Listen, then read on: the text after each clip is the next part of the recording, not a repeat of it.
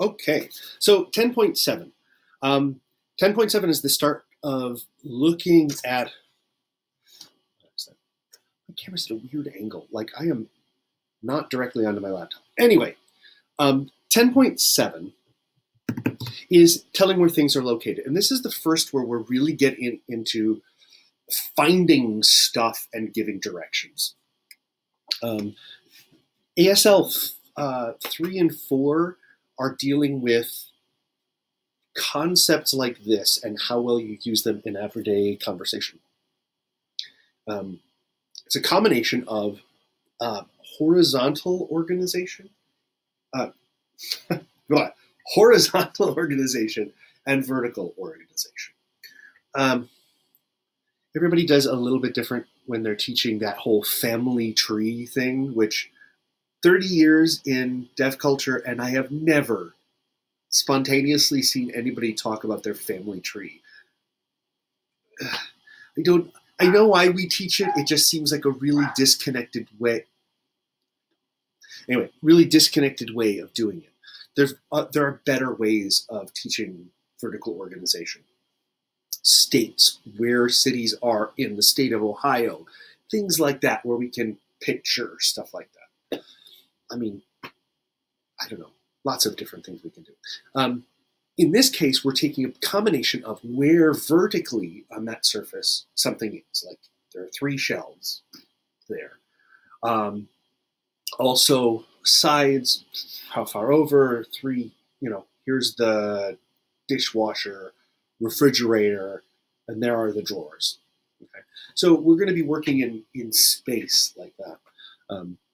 And it's a combination. So ultimately it's in 3D space and we're going to be walking through it. Again, it's that concept of VR goggles. Imagine that you're recording a VR thing and you're taking the person and saying, look, it's right here, get that thing. So that's a lot of what this next thing is. Slides are not working. Okay, there we go. I'll put the video of this entire thing in there. Let me know if any of the videos are not working. I'm trying to eliminate the GIF files. I've probably said this before, because they really gum up the works. At least when I'm recording this. I'll put in other ones if I think it'll help later or after the fact. So where is that thing? That's the goal of this whole conversation.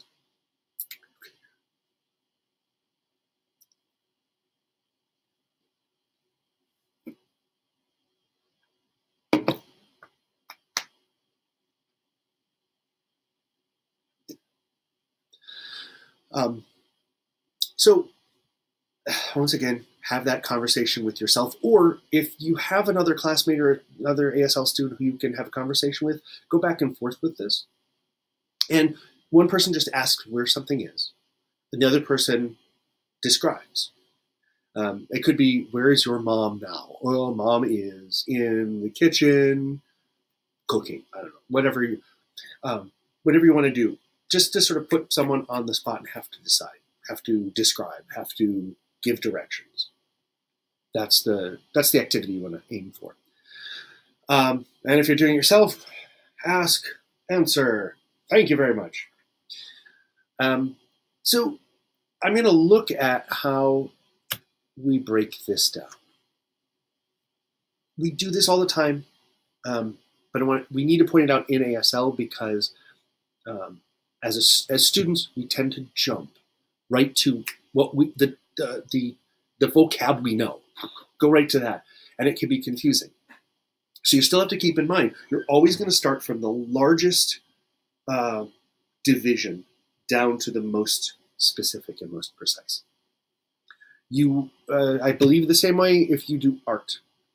Imagine that you've got to paint a portrait. You don't start with the ring on their finger, right? And then an earring, maybe one eye, their eyebrow, so pretty.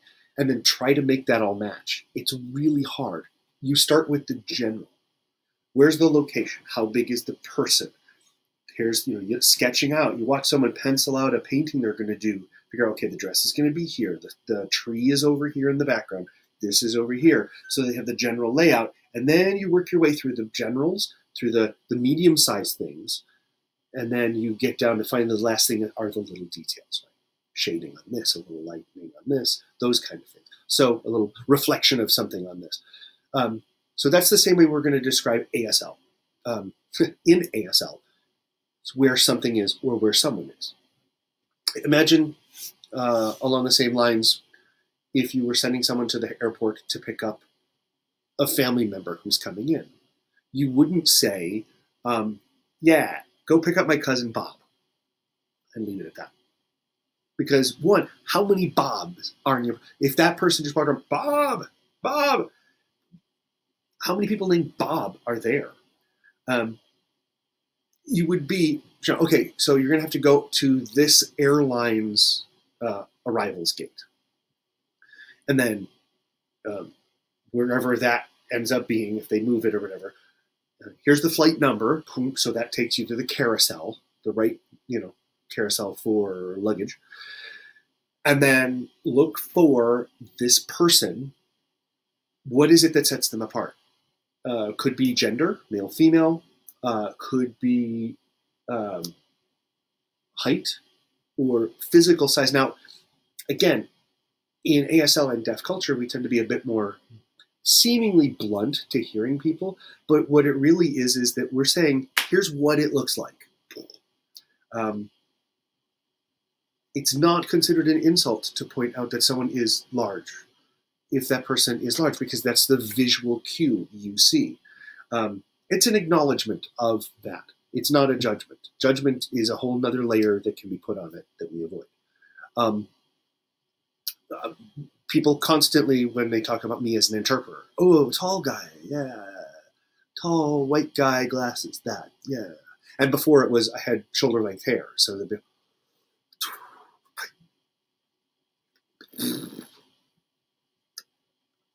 right. So, general to specific, my personality type. So now, taking all of that concept, it's sort of a funnel. So you start with the broadest concept down here. You can see it on the micro level, where if we say, there's a reason why we prefer to say car red as opposed to red car. Because if you think about which gets you to the specific quicker, all of the things in the world that are car-shaped and also red is pretty efficient. All the things that are red in the world that happen to be shaped like cars, that's a huge leap. Red, my first thought, Apple, something like that. What's in the Coke can? I'm not thinking cars. So then you switch to car, I'm like, oh, okay, red car. But it makes a lot more logical sense. There's a lot less processing. If you say car, immediately the brain goes all the different shapes of cars there are, which aren't that many. They're pretty, even the Batmobile is still pretty much a car. So all the cars, and then you paint it red. So that gets you much more easily to the concept of a red car than all the red things in the world that are car-shaped. Okay, it's a subtle thing at times, but general to specific. So here we got the general location. Where are you looking for something? In this room. You may have to give directions to get to that room, but for right now, we would just assume that someone knows the house. So what room? And it's a new topic, right? You're saying, oh, we're talking about in the library, in the bathroom, same room, no, in the game room, whatever it is. Eyebrows. Okay, so you know where that is? Yes, great. Okay, I can move on. If you go in the kitchen and they go, where's that? You're like, first floor. So then you have to give more details. So again, eyebrows up because you're giving you information. Then which direction? And I mean like where, if you walk in, where is it going to be? Is it to your right? Is it to your left? Up, down. So in which direction do I start to focus?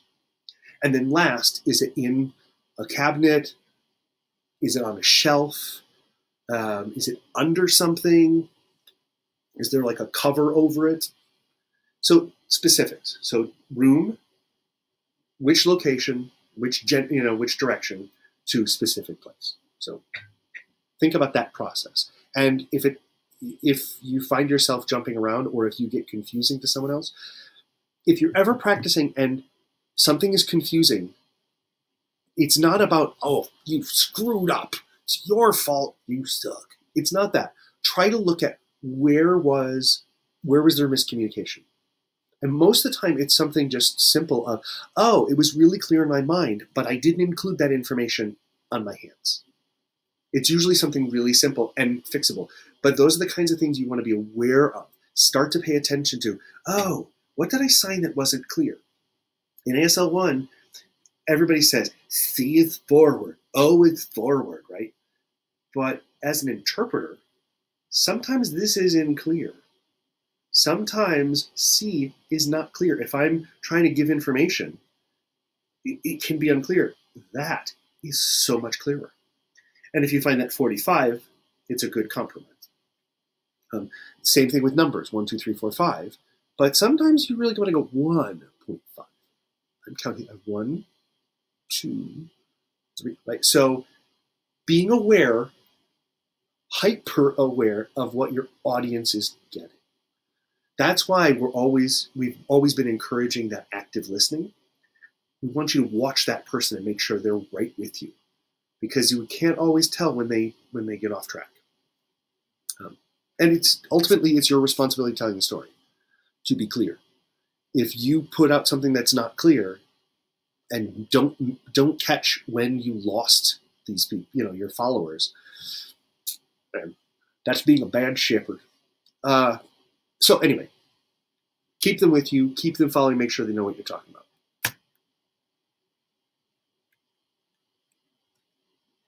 Oh, okay. So I was describing myself, older guy, gray hair, a little bit narrower, and then glasses and signing.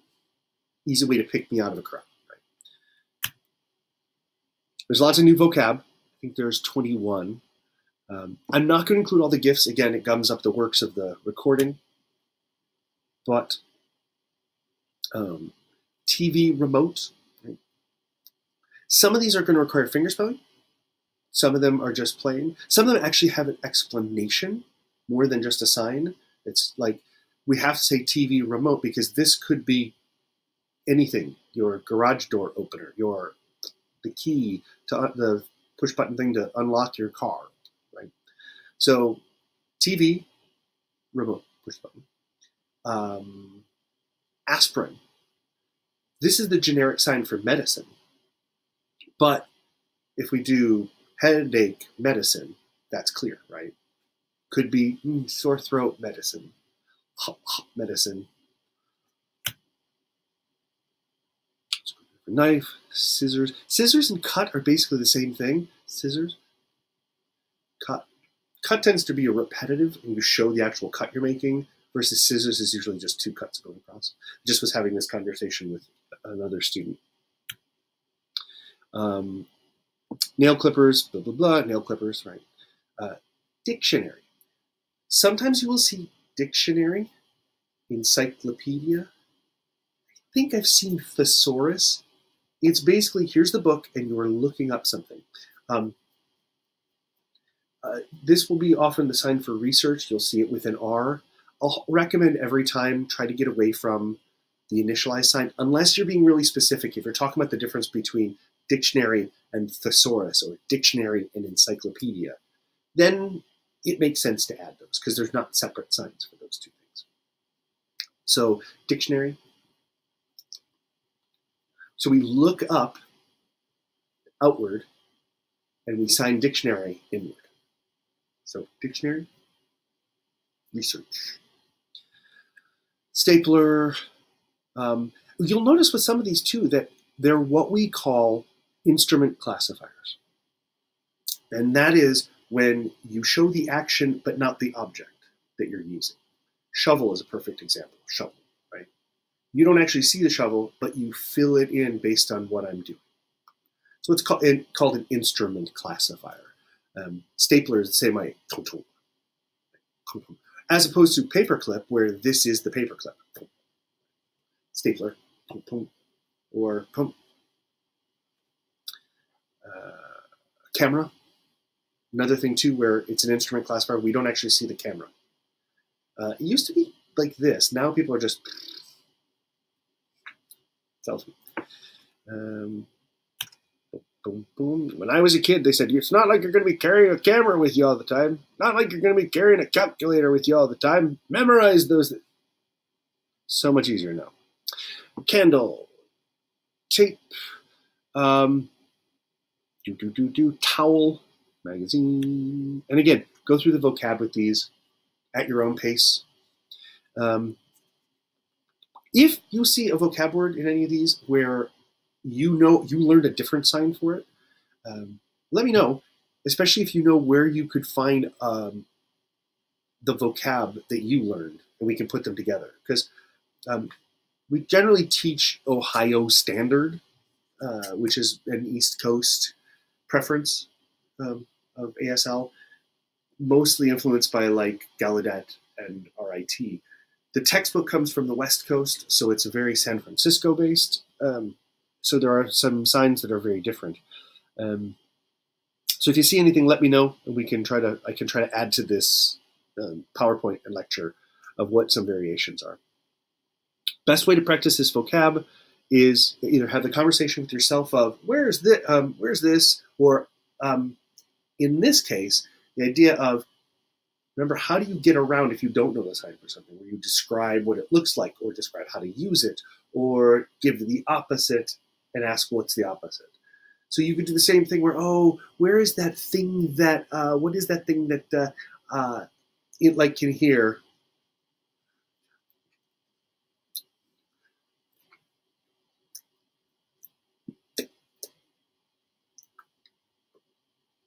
So the idea that you're talking about, what's that book where you look up words that you don't know? Dictionary. Okay. Oh, I see. So that's a good way. What's hard, and I know, especially with this whole online flipped classroom thing, is getting yourself to ask yourself stupid questions that you already know the answer to. I completely know. It's learning that format of being able, how do I do this? This is how you do it, even though you already know the answer. What you're trying to do is you're trying to internalize the grammatical structures and the rhythm of how to ask those questions, how to answer those questions. And my video just sort of, what is going on? Why is it looking all blurry? Okay. Anyway. So for the next section on the slideshow, you're going to see a picture of a room. First, going to figure out all the vocab that we know what they are. And there's the whole list of vocab. And there's each number. Just follow those. I believe the number's all correct. Would you love to have that kitchen?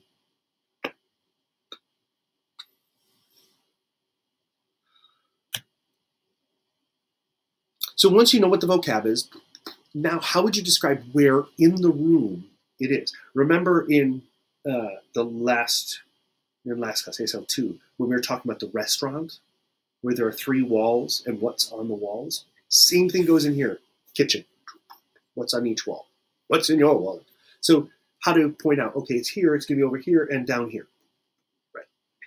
Where there's the counter, and the sink is right there. So now, can you do the same thing in your kitchen? So you walk in the kitchen from the doorway. What do you see? Where is it? What shape is the room? And then once you establish that shape, keep it consistent. So that the sink is here and that the far wall isn't in a weird place. Make sure you're keeping that same. Once you set a room size, that's where things are. They're all within that established space. The next few slides, each one will have a red X. First of all, look for that, and then how would you describe how to find that thing, whatever's in there. When we talk about specific identifier, you've probably seen on the slides using a reference point. It's like when we use this in ASL 1, we talk about drawing a circle, and that you oftentimes will use your non-dominant hand as a reference point to show it's 3 squares below it. Or here's the shelf, and then there's 1, 2, 3 shelves. right there. This helps us give a distance of how many steps down. We've done it with directions where turn left and then it boom, boom, boom. 3 streets, right? This street and then 1, 2, 3, 1, 2, 3. So we use that reference. You put a pin in it, like in GPS, where you're asking Google for directions. Here's your starting place. This is where you're going to go to. So where are the matches? Name the furniture, appliance. This is all activities we would do in class, where I would describe, and then you'd be looking on the paper where it is. So again, name the room, kitchen. It's in the drawer over here, and then it's 1, 2, 3. Yeah. I'm glossing over these pretty quickly because the videos we're going to watch as the exercises give really clear examples, and they're filmed so much better than I can film with this buggy laptop. Where the magazine is, you may have to look for where the X's are. That's in the far side in the open cabinet. The red X is upper left-hand corner of the picture. So now there are 2 dialogues.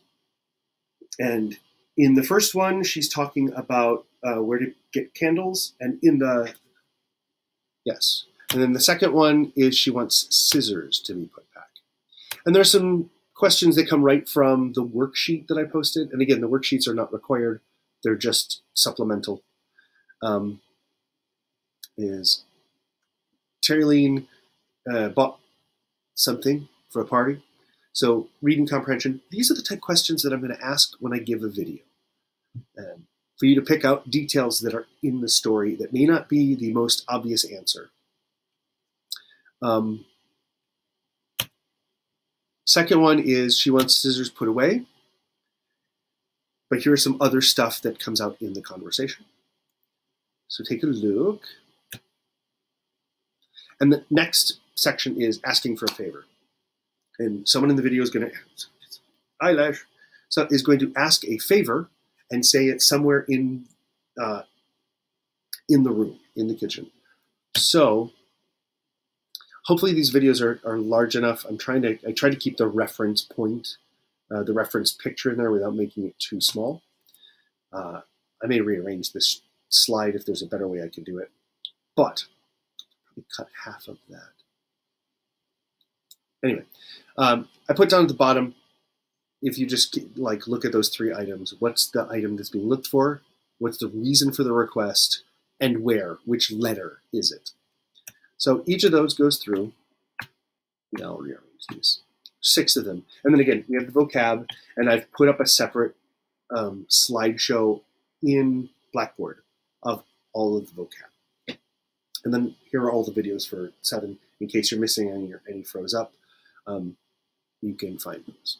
So that's 10.7. Again, a lot of these are one specific point that we're expanding on, and it's not a whole huge amount of information.